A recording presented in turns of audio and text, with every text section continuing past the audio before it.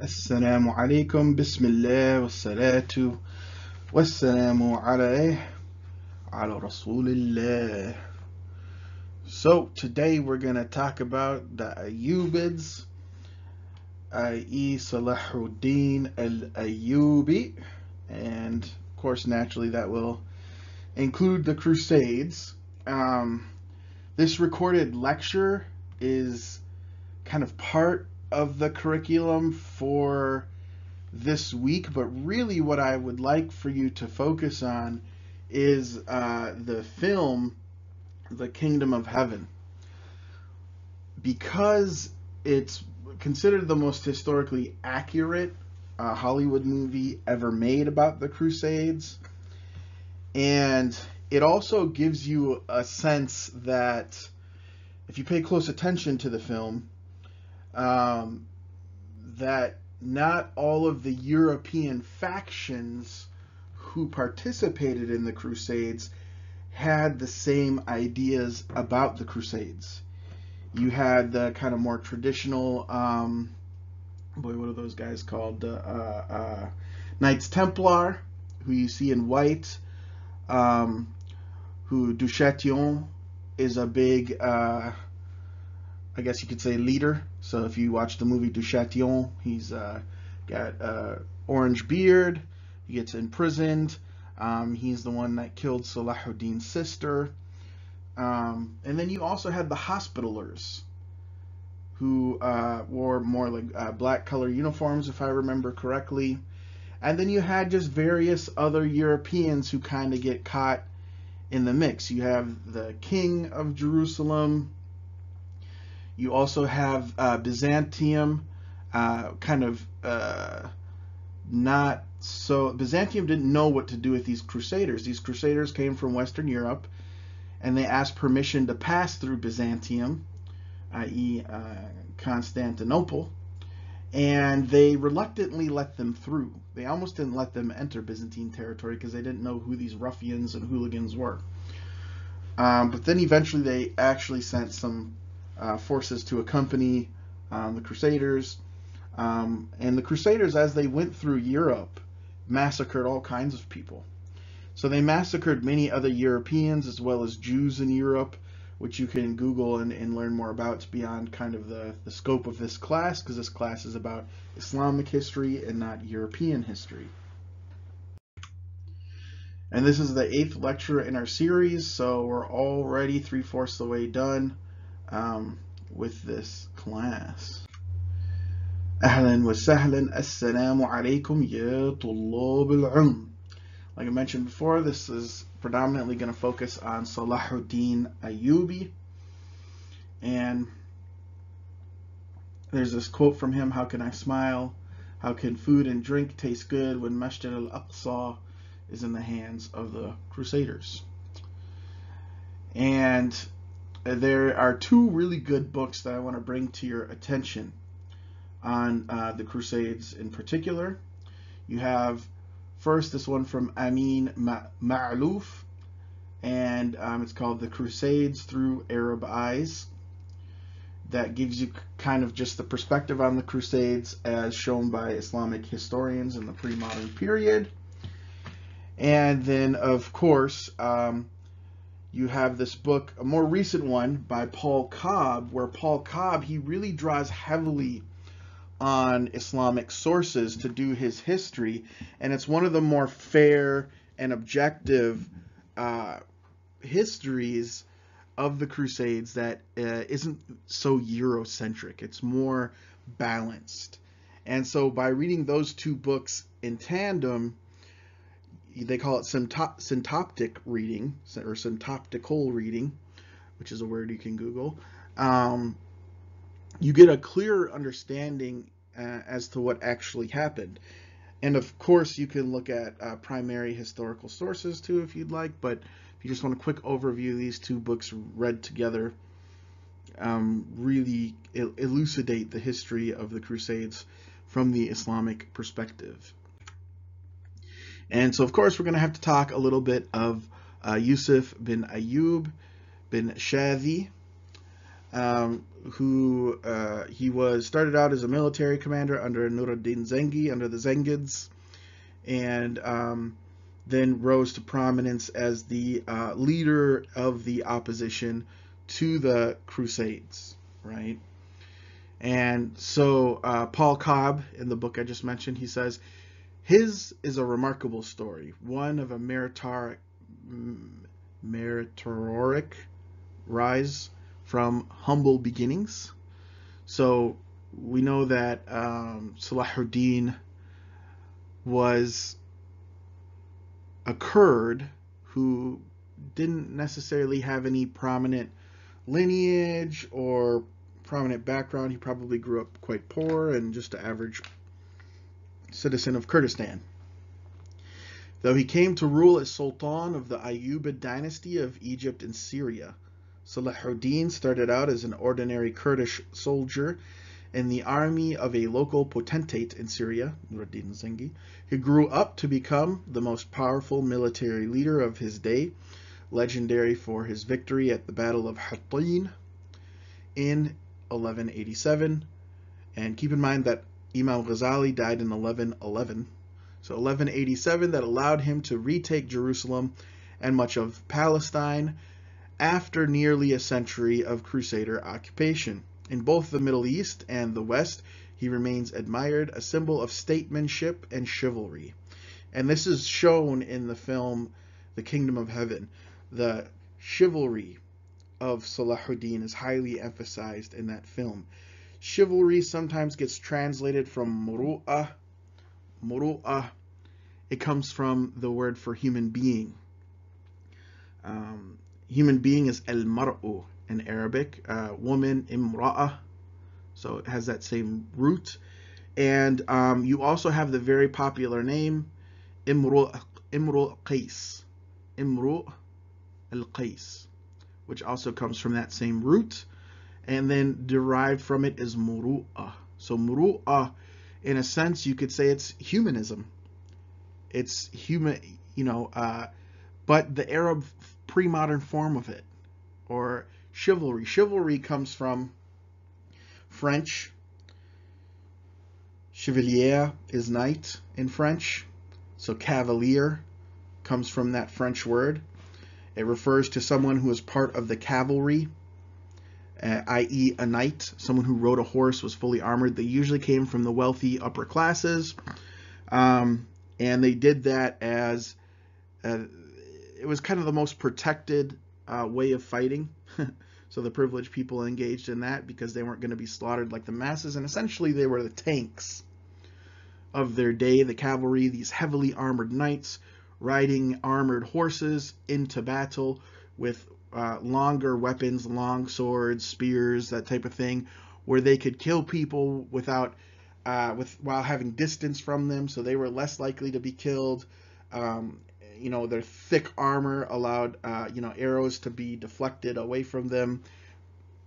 Essentially, they were the elites doing what elites do, taking full advantage of their privilege.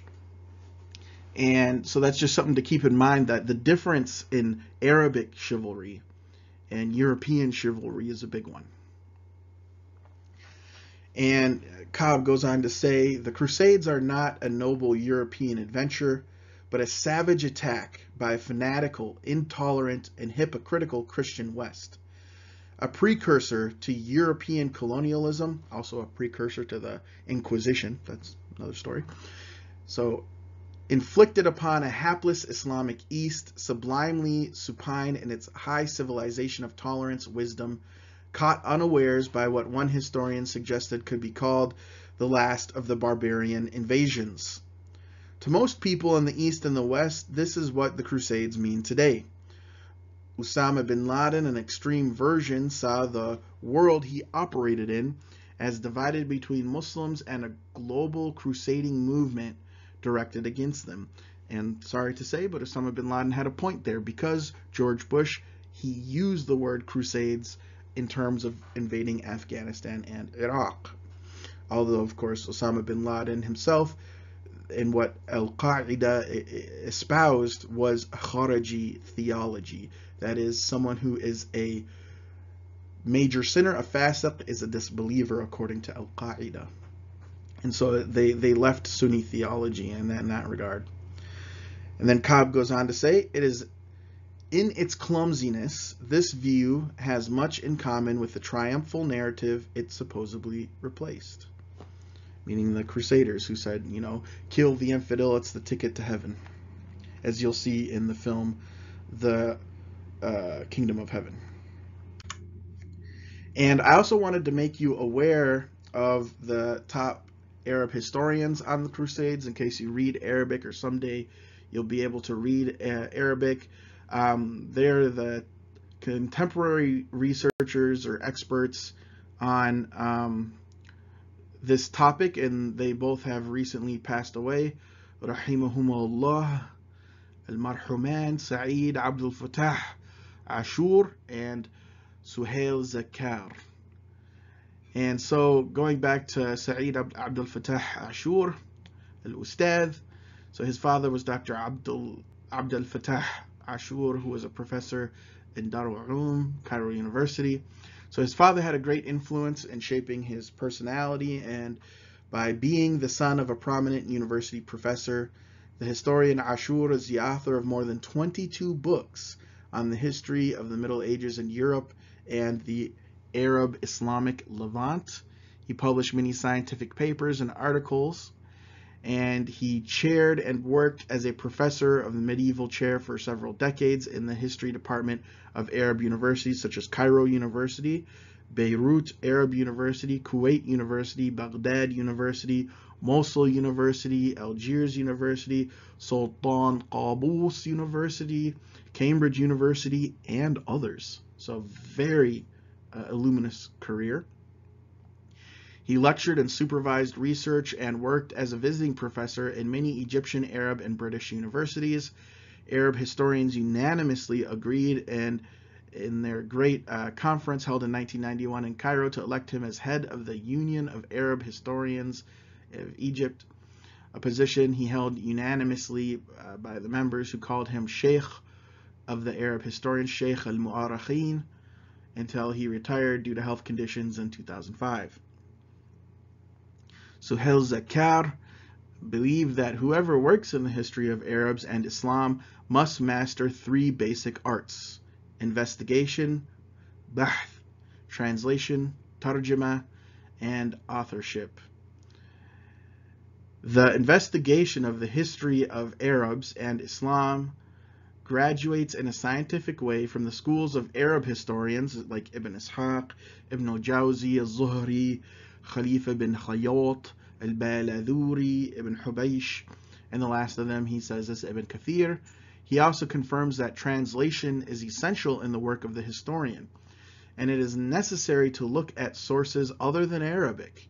Since the establishment of Islam, there have been very useful sources other than Arabic, written in Syriac, Armenian, Greek, etc. And so the importance of non-Arabic sources is it increases, is very, very important, as we're recognizing over time. In his view, this is self-evident because no event in history was limited to a limited area of the earth, but rather extended to the whole world. And that's an important point. Every historical event has ripple effects that affects the whole world or is part of a larger global trend. And according to Arab historians, the Crusades began earlier than what European historians say. And so Cobb says, to take one obvious example, the medieval Islamic sources, like the medieval Christian sources for that matter, never refer to these events as Crusades, nor such word exists in classical Arabic. And the Arabic term for the Crusades in use today, al-Hurub al-Salibiyya, is a modern neologism. Sulub means crosses.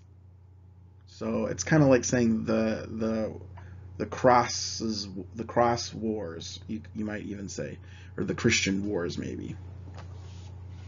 Nor do the Arabic sources see these events as commencing with Pope Urban II's speech in 1095 and ending with the expulsion of the last Crusaders from the city of Acre in 1291, as in the traditional narrative. To them, the invasion of the Levant associated with the First Crusade was simply one of outburst of European aggression that began decades earlier in the 11th century in Spain and Sicily. This surge would later extend to Turkey, Iraq, Syria, Palestine, I think he means Sham by that, Egypt, the Mediterranean islands, and even Arabia, and then direct its attention towards the Mediterranean and Eastern Europe. Prognostication and the Crusades. So if you've ever heard the word prognosis, that's where your doctor might tell you how many months you have to live, how long it'll take for your disease to be cured, etc., etc. Prognostication is basically a prediction into the future. So this is also from Cobb. He says, the first Frankish invasion of the Near East, we are told, were attended by the usual signs of cosmic foreboding. According to one story in circulation, a generation or so after the First Crusade, some workmen in the employ of Yagisian, the ill-fated governor of Antioch, discovered a covered stone basin during their repair work in the walls of the city, which had been damaged in an earthquake some years earlier. Peeking inside, they discovered a group of brass figurines of mysterious horsemen, each dressed in a long coat of chainmail, grasping a shield and spear. Puzzled, the emir asked a group of the local city elders, native Christians, what they thought of these figures could represent. The elders, too, were stumped. They didn't know, they said, but the figurines reminded them of something that took place many years before, when the city was still in Byzantine hands. In 1084, the walls of a local monastery had collapsed, and during the reconstruction work, they discovered a similar stone basin containing brass figurines of horsemen bearing bows and arrows, which they easily identified as Turks. They thought little of the discovery, little, that is, until a short time later when an army of precisely these sorts of horsemen, the Seljuk Turks, captured the city and subjected it to decades of Turkish rule. Perhaps the elders meekly suggested to the emir that these strange new figurines in chainmail represented some other conquering nation still unknown to Antioch. Yagisian merely scoffed at them, snorting in disbelief that there were any other infidels left to be worried about. Alas, and as we might have predicted a short time later, word arrived that the Franks, some doubtless clad in long coats of chain mail, had encamped before Constantinople en route to Yagisian's date with destiny. Another good story, the tale succeeds in explaining the catastrophic loss of Antioch to the Franks as ineluctable fated from the first, showing that the conquest of the city by the Franks, just like its conquest by the Turks, had been decreed long before in the legendary age of the city's founding. And so, whether you believe in these prophecies or prognostications or not, it's clear that later historians and later sources, they wanted to symbolize the Crusades, i.e. put it into language and into stories to try to make sense of the mindless violence. And that's why I'm having you look at Ibn Barajan's prognostication, which I do believe was true and actually did have, factually it was written down before the Crusades happened and did predict pretty accurately the conquest of Quds. It's very interesting to look at that stuff and how it's received and understood by later peoples. So what was going on in Europe? Why did the Europeans want to somehow come to the east and then suddenly take Jerusalem? Well, the Crusades had their origin in a general European counterattack against Muslim powers in the Mediterranean. And by the way, this passage is from Ira Lapidus's book that I've assigned to you. So the Crusades had their origin in a general European counterattack against Muslim powers in the Mediterranean. Italian towns were pushing back Muslim pirates. Actually, the Muslims had conquered all of southern Italy at one point. And, like the story of Jack Sparrow, we had many Muslim pirates in our history. And this was a major problem in the medieval period for southern France, northern Spain, and Italy. They were constantly being attacked by Muslim pirates who were themselves independent of any Muslim state, allegedly. That's still debated. But so they were constantly attacking or pirating, pillaging, you might say, monasteries in Italy, southern France, and northern Spain, which was still under Christian control. And it made the Europeans, the Western Europeans, very afraid. And at the same time, you had these Viking barbarians from Scandinavia attacking England, attacking Scotland, attacking Ireland, even attacking Islamic Spain itself. And they also conquered France and became the Normans, from Norsemen, right? The northern men, Normans, i.e. the Vikings. And all of this is featured in the TV show that's a historical fiction called Vikings, right? Very famous TV show. And so basically Western Europe was being outflanked by two sides. From the south were coming the Muslims, from the north were coming the Vikings, and they felt like they were in a vice grip. They were being squeezed, right? They didn't know what to do. They were fighting and trying to go down to fight the Muslims in Spain, couldn't make any gains, right? And so the Pope was freaking out. The Pope was kind of like the figurehead for all of Europe. They all kind of united under the Pope. This was really before Protestantism. And the Pope was trying to figure out, okay, how can we keep morale going? How can we save face as we're highly embarrassed by these pagans attacking us from the north and these Muslims, Saracens, attacking us from the south? How do we save face? How do we keep our dignity when Christendom seemed entirely threatened, right? Not to mention the northern steppe peoples who were attacking through Eastern Europe, Byzantium and all this and that. So there was a reconquista that began in Spain, as we know, and the Normans, who were these Vikings, conquered Sicily, took that away from the Muslims, and the papacy was eager to reconcile the Greek and Western churches. So the Pope wanted to unite Byzantium with Western Rome. So you had Western Roman Empire, Eastern Roman Empire. Byzantium was the Eastern Roman Empire. So the Pope in Italy represented the Western Roman Empire. He wanted to unite them again. Try to bring some sort of Christian unity in order to fight against these external threats.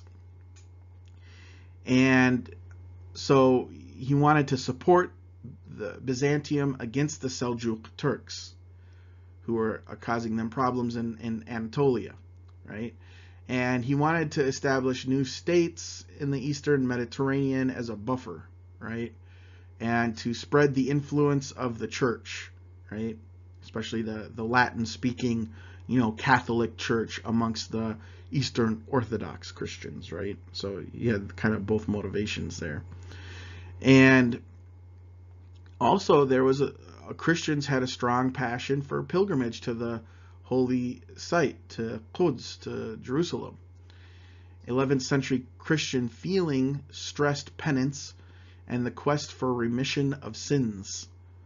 So the way you got your sins forgiven was through penance, through some sort of physical act, right? Whether it be self-flagellation or fighting for your religion, sort of like jihad, fi sabilillah, right? And Jerusalem, the heavenly city, symbolized salvation. The Seljuk invasions raised European anxieties about access to Jerusalem because they felt that, the Muslim world is unstable. You had the Shi'i century with all of its different polities, and then now all of a sudden these Seljuk Turks came out of nowhere, completely dismantled the Shi'i century, and the Muslim world looks like it's an internal chaos. And they were worried, are we still going to have access to do pilgrimage to Jerusalem? And so all these kind of trends came together in 1096, where Pope Urban II, he spoke to this audience of warriors in southern France, and basically convinced them to do an armed pilgrimage to capture holy places from the infidels. So whoever killed an infidel got a ticket to heaven, is kind of one of the sayings that went on. So those who would undertake this mission, Urban offered protection of property at home, new lands, ghanima, basically war booty in the east, plenary indulgences, which was forgiveness of sins, and the total remission of all temporal punishments that might be imposed by the church for the commission of past sins. So you could get basically your criminal record wiped clean. And if you see in the movie The Kingdom of Heaven, the main character, played by, I think that's Orlando Bloom. Anyways, he, I don't know, I'm not into pop culture much. You'll see that he murders a priest. And he joins the Crusades simply as a way to get his criminal record wiped clean, right? You know, that the commission of past sins will be forgiven by the church if he takes up the Crusades. And at the same time, his father was a Crusader, his long-lost father, who he just kind of reconnected with quite randomly. So all of that was the impetus for him to join the Crusades. And so basically the culture in Europe was that you would have a promise of absolution from sins, and you would have salvation if you went and crusaded against the Saracens. So this was the milieu that was happening in Europe, and this was spurred by the Muslim encroachment on Western Europe, that they decided, we can't fight them in the West, we're going to go fight them in the East. And the Ayyubids won. As we know, they won against the Crusaders, and they established their own sultanate or dynasty, or khilafah if you prefer, over the Muslim lands. They toppled the Fatimids, who were inept against the Crusaders, and they ruled this area known as Al Jazeera, which is between these two rivers here, the Euphrates and Tigris, as well as Sham, naturally, from the Crusades, the Hejaz, and down to Yemen, and much of Egypt with Tunis and Libya, you know, all these kind of areas here in North Africa as well. So they had quite the dynasty. The pink is just kind of showing that's where like these Crusader kingdoms were at one point, but the Ayyubids did have control over that area. And this is Al-Bahr al-Mutawasit, the Mediterranean Sea, Al-Bahr al-Ahmar, the Red Sea there, and this is the Sahara Desert.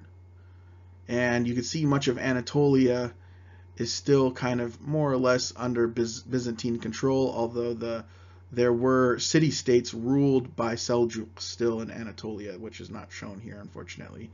Many of these islands were at one point ruled by Muslims, but then they were lost. So that's just something to keep in mind as well, as Europe felt we were enclosing upon them. And the conquest of Egypt by Salahuddin in 1171 opened the way for the installation of the Sunni schools in Egypt. The Shafi'i school had survived under Fatimid rule, which the Shafi'i school had been the dominant school in Egypt since Imam Shafi'i settled there. And Salahuddin, he introduced the Hanafi school, endowed by colleges of law, madrasas, and recruited prominent teachers and judges from abroad. So he brought ulama to Egypt and Sham. By the early 13th century, the Ayyubid government in Egypt adopted a pan-Sunni policy of equal recognition and equal sponsorship of all schools of law, or madhahib. although the main ones recognized were Hanafi, Maliki, and Shafi'i. The Hanbalis were so small in number they were not on anybody's radar. So you had the Dar al-Hadith al-Kamila, al-Kamaliyya, Dar al-Hadith al-Kamaliyya, which was a madrasa founded in 1222 to teach points of law that were held in common among the schools. The Madrasa as-Salahiyya was founded in 1239 to house all 4 schools of law in the same building. And the Salahiyya from Salahuddin, right? Upon Salahuddin's death in 1193, his family, the Ayyubid house or clan, succeeded to rule Egypt and Syria, and they ruled them basically until the Mamluk dynasty, which we'll get to later. The family divided his empire into smaller kingdoms of Egypt, Damascus, so basically city-states, Aleppo, Mosul, in accordance with the Seljuk idea that the state was the patrimony of the royal family. Nonetheless, the Ayyubids did not revert to the fragmentation of earlier regimes. So even though they had these city-states, they were still quite unified, and maybe that's because of their Kurdish background. The Sultan of Egypt usually managed to assert his suzerainty over the rest of the family and make use of family loyalties to integrate the regime. The Ayyubids aided Egypt and Syria through a military aristocracy composed of Kurdish and Turkish troops and slave soldiers who would become the Mamluks. Mamluk means slave or somebody that's owned. They administered Egypt by the age-old bureaucratic system that prevailed in that country, and Syria by the distribution of feudal land, also known as aqta', to the leading military officers. So that's the Ayyubids in a nutshell. In this lecture, like I said, it's going to be shorter because part of the required curriculum here is that you watch the film The Kingdom of Heaven, which I did put on canvas. I know it'll look a little pixelated and grainy, but in order to get the movie on canvas, I had to, make the file size pretty small. So sorry, it's not HD, but I think you can rent it for like $3 on Amazon Prime or what have you if you don't want to watch it all grainy. But anyways, that's it. So I hope you enjoy the film, and I hope that you find the Ayyubids quite interesting and Ibn Barajan's prediction quite interesting.